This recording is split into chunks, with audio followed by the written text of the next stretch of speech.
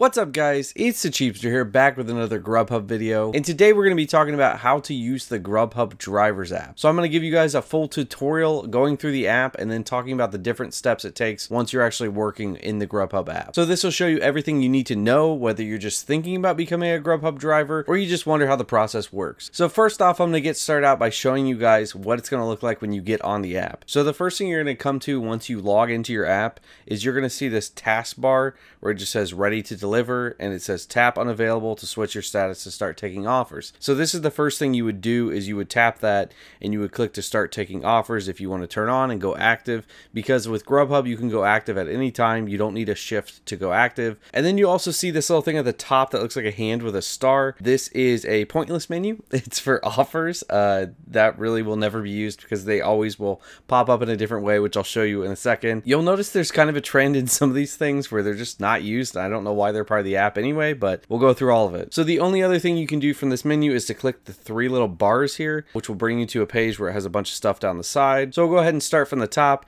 So you've got my name and then my picture, but you can click on view profile here. Most of the stuff's going to be blurred out, but you can see it says legal name. You can choose a name if you want to be called something else. Your email address, that's the one associated with your account that you're going to use to log in. You got your phone number. That's really important because it's how Grubhub's going to be able to contact you and how customers are going to be able to contact you and how you're going to be able to contact customers. Your home address, pretty much just a mailing address, because I've worked in a different area than my home address before, so that really doesn't matter. It just needs to be a good mailing address, and it's going to be important probably for bank information and your 1099, which brings me to bank information and your 1099. So that's your bank information there for getting paid. And then you've also got your 1099 form, which will be your tax form that'll show how much you made for each year. So that's it for the edit profile. Then you can go into view messages here, where it shows all your messages, which are nothing ever. It says this is where you'll find important announcements and updates from Grubhub. I have never found any message here ever. I don't know what that tab is for. Again, another pointless tab that does absolutely nothing. So moving on, we've got that thing that I don't want to say on YouTube. It's just a bunch of information here about you can get gear for it. So hand sanitizer, masks, they'll give you that kind of stuff for free. Talks to you about social distancing, tips, all kinds of stuff like that, support. It gives you some stuff about your city that might have differences depending upon what your city's doing with different quarantines or stuff like that. It helps you know what's going on in your area. So into scheduling here, this is where you can see all your schedules. So you don't need to have a shift, but it does help you get more orders if you do have a shift. So you can go down this and see, but I've got some shifts for Friday. You can see I've got 5 until 8 p.m. is what I'll be working. And I can just show you here, if you hit update schedule, it shows you what's available for the day. So right now I could add a 6 to 7:30 shift for today, which is actually tomorrow for me because it's late. And then you can just scroll down and see everything else. So you can see Thursday is very busy. There's plenty of shifts to pick up on Thursday. And yeah, that's pretty much it. You can just go down here, you would check your shifts. So you can go ahead and pick up anything you would want, anything that you know you want to work. And just as a side note here with Grubhub, with shifts, it does usually help to have a shift. You'll get more orders if you do. If you're in an area that's really busy, a lot of times that doesn't even matter anyway. You still will get plenty of orders without a shift. Dropping shifts or picking up shifts doesn't matter too much. We'll get into that in a second because we'll talk about program level. But yeah, you can go ahead and drop and pick up whatever shifts you want as long as they're available. So going back over here now, we go back. Tasks is just what we were on at the beginning. And if you scroll up here, it'll actually show you your history. I don't have any history right now because it's technically the next day, so it's not showing what I did for today, but it will show the people so you can go back and see who you delivered to. And then the next button we have is the most fun one, and that is the earnings button, where you can look at what you've made. This gives you a lot of information here. So like today, let's see, if we go to my day, I made $61.57 for the day. You could also click week and you can view it by the week. So 87.42 is what I made for the week so far. I haven't really worked a ton this week. So today, 61.57. Let's break this down. So this shows my delivery pay was $30.86. My tips were $30.71. No Grubhub contribution, which I never have. Adjustment pay is like if there is something that they messed up or they need to add some money. So that's not something that you usually have any money there on. And the acceptance rate for the day, so 10% for the day. Bonus pay, $0. That's because there's no bonuses running. You can also go down, we'll talk about view earnings activity in a second, but you can cash out. So this usually costs, I think, 50 cents total. If you have Chase, which I do, it's just free to cash out. You can do it, I think, once a day, and it's up to $500 you can cash it out. So I could cash that out right now and be in my account instantly, which is pretty awesome. If you don't do that, it'll be once a week that they'll transfer the money to you. So definitely a good thing to have there. Then you've got bonuses, which there are no bonuses currently running right now. Now, about that, I've never seen that say anything there.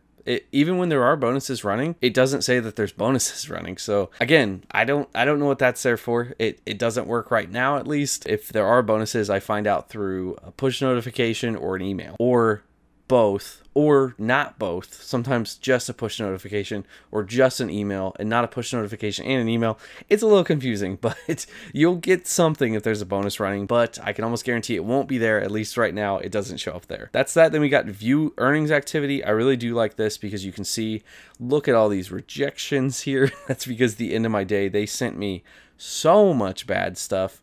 But if you see, here's an order I did, Chang'an restaurant.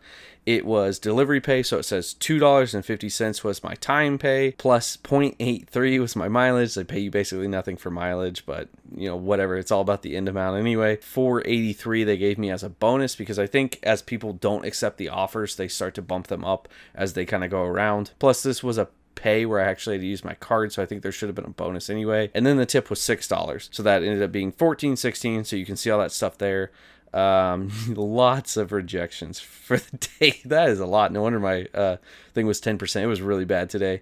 But then yeah, you can see it just shows everything there that you need to see on what you accepted. That works very well. I think that shows you a lot, shows you everything that you need to see. Then you can go into program level.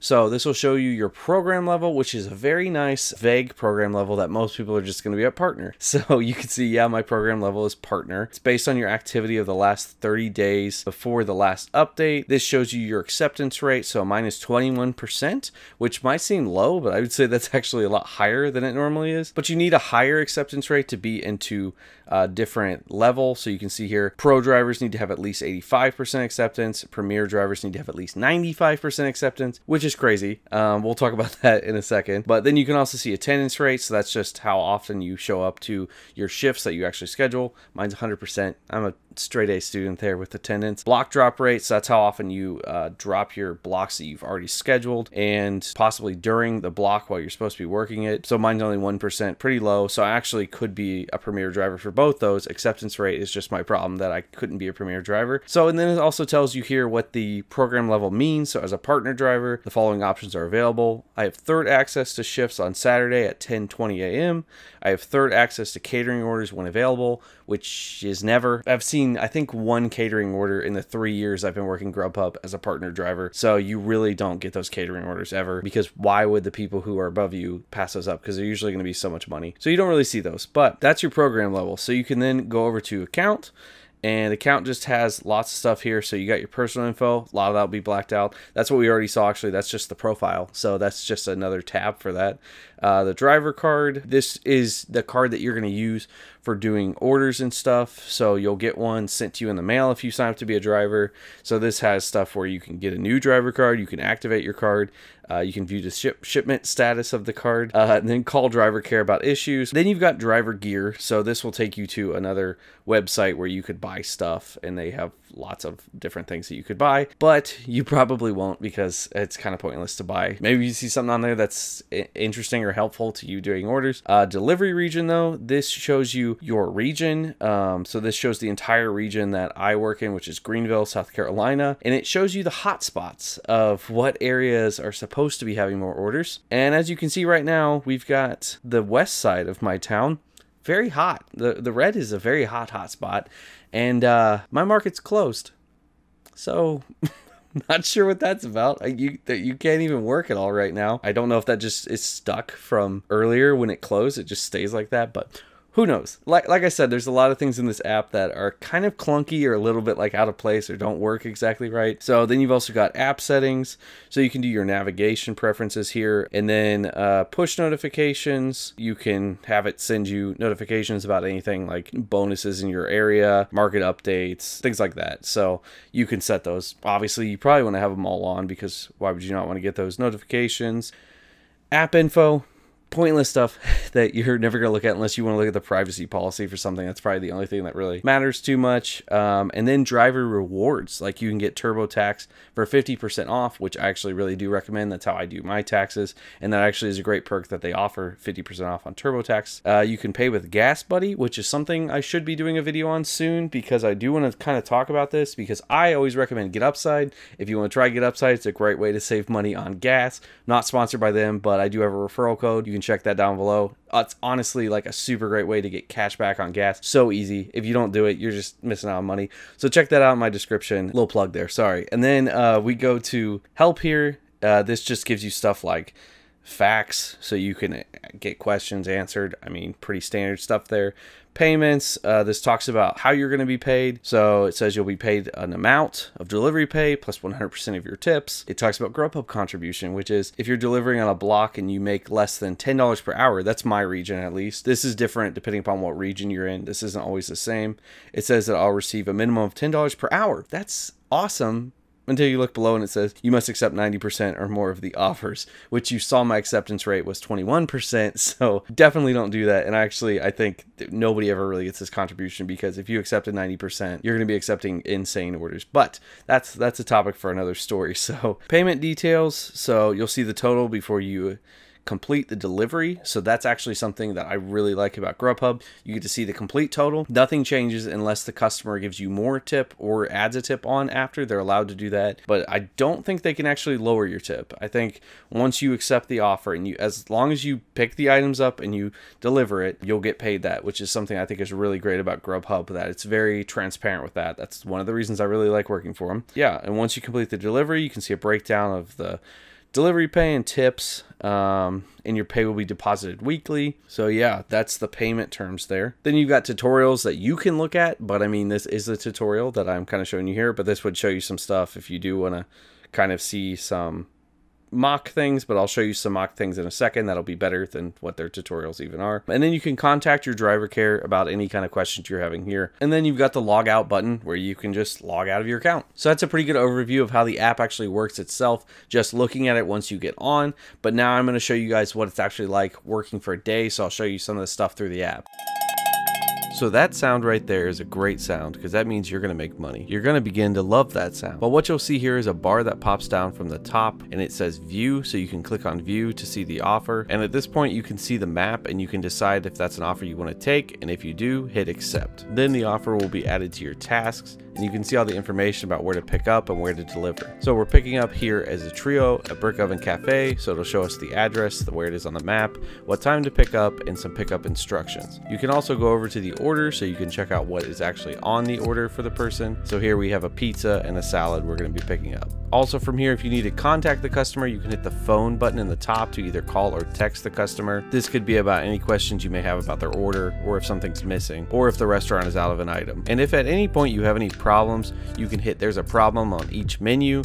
So this will say things like can't marked arrived, I'm running late. This one also says order's not ready or order is incorrect. So you might need to use those things from time to time. So from this point, you'll need to navigate to the restaurant. So you want to hit the little navigation arrow by the map, which will open your phone to whatever navigation app you chose. Mine is Google Maps. And right now there is a weird issue going on with Google Maps where you have to just hit the reverse button up in the top twice. But once you do that, it'll actually load the map. For some reason, it won't work if you don't do that. Then you just drive to the restaurant. Once you're there, you go ahead and hit the arrived button, and it will show you the person's name again and what is on the order. If you have any issues here, you can go ahead and hit there's a problem, and that'll pull up the menu. Once you're there, just grab your Grubhub bag and head inside. Once you've picked up the order, go ahead and hit the got order button. You'll want to do that as soon as you get the order, because it's actually when you'll get paid into your account. Then just walk back to your car with the item. Once you're back in your car, go ahead and hit the leaving button. That will pull up the information again on where you're going to be delivering, and it will show you stuff like when the original diner ETA was, when the diner placed the order, and any delivery instructions the customer has for you. So once you're ready to go, go ahead and hit the navigation button again, do the little reverse button thing again, and it will pull open the map so you can have the address ready to go. Then just go ahead and drive to the customer. Once you're at the customer's place, go ahead and hit arrived. Right now, because there's contact-free deliveries, it may say stuff like just leave it, and there could be delivery instructions here. So since this was contact-free, I went ahead and left it on their doorstep, and then hit text the diner so I could go ahead and send them a message letting them know I left it at their door. If you have any issues here, you can hit there's a problem, problem if the diner's not available or something else is going on. Once you're done, go ahead and hit delivered and then swipe to complete the delivery. You'll then go back to your taskbar and it will show that you're ready to take other offers. And then you've just made money. So go into your earnings so you can check it out.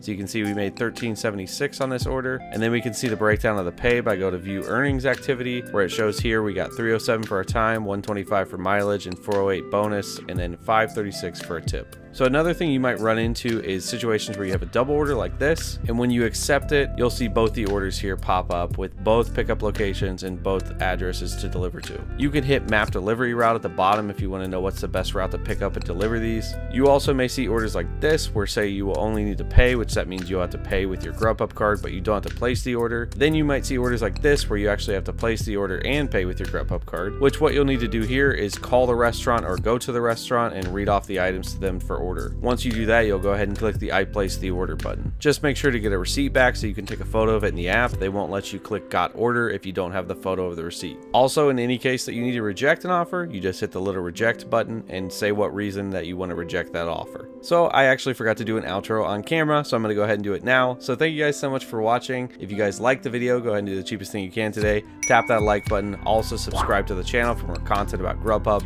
and other gig work jobs and saving money. And I will see you guys in the next video. And remember, stay cheap.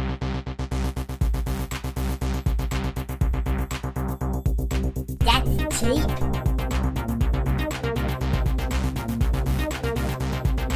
You still haven't subscribed? Oh my god.